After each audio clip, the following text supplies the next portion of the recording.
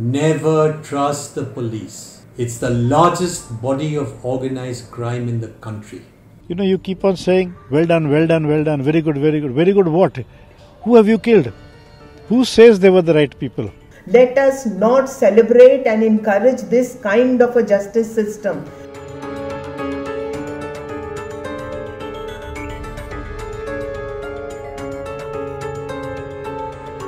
Firstly, we do not even know whether they are the real culprits. Secondly, if they were trying to run away, do you have to shoot? Surely you're policemen fit in service. Why can't you run after them and get them? So it seems that some people are very delighted by this shortcut to justice. But you must look at this a little bit more carefully. The persons who say, even if it's a fake encounter, it doesn't matter, are probably presuming that the person killed is the person who committed the rape and murder. How does anyone know that these boys were guilty of rape and murder? Because the police say so. That you are condemning an innocent person to his death. You are telling the parents of that innocent boy, if he was innocent, it doesn't matter if your son was innocent or guilty. It doesn't matter. Somebody had to die. So he had to die.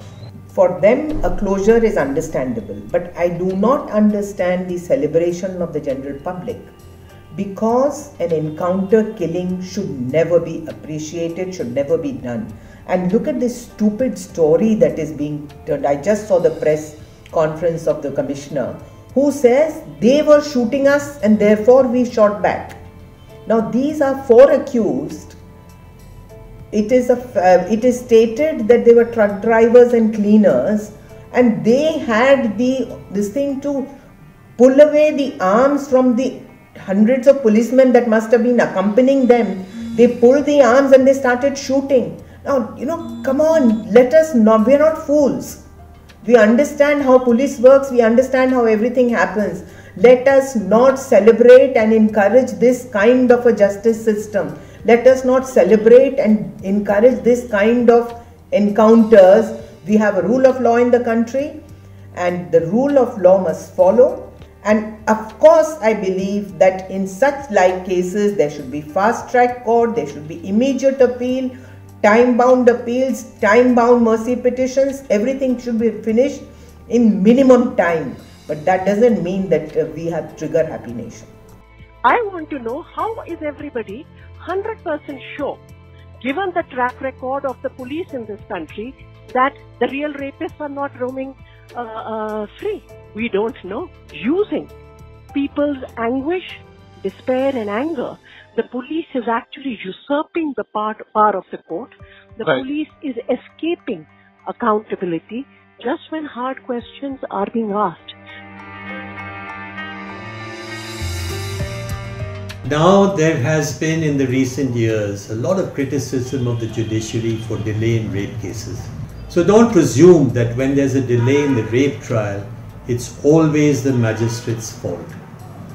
Very often it's the prosecution's fault. The prosecution is not ready. The police are involved in other bandobast duty and VIP security. And the prosecutors take their own time. So there may be a default on the court's part as well, but there are ways to expedite that. It is a very clear thing in criminal law that a police officer cannot take law into their own hands. It just can't do it. Now the problems in the justice system are immense, and I think this should really be a wake-up call for all of us who work in the justice system to make sure that these delays are dealt with. Now, primarily, this is, I think, the problem of the government and the government's coordination with the High Court, right? That we must have more judges, just more of the justice system. The reason that we have these delays is that the bandwidth of the justice system is very limited. We have one of the lowest judges per million, one of the lowest police per million in the world, right? Police per million population, judges per million population. This has not changed. The government has to be serious about the judiciary. You can't you can't flog the judiciary as an alternative and get away and brush everything under the carpet.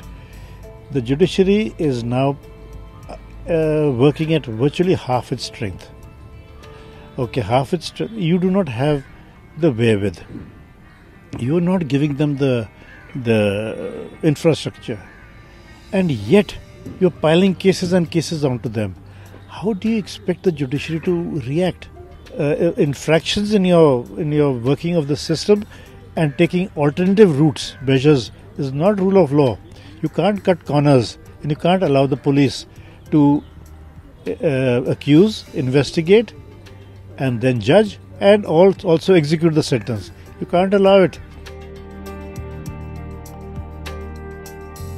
So when you have 4 people that you have very suddenly arrested, right? Mm-hmm. And you take them for some kind of on-the-spot inspection and, for them to verify certain facts at 3:30 in the morning, not in the golden hour of evidence, many, many, many days later, particularly when you were sleeping on your own duties when the woman was alive and you were meant to file an FIR and look for her, and you would have got the actual culprits, in the act or in the attempt, then, at that time, and you were sleeping then.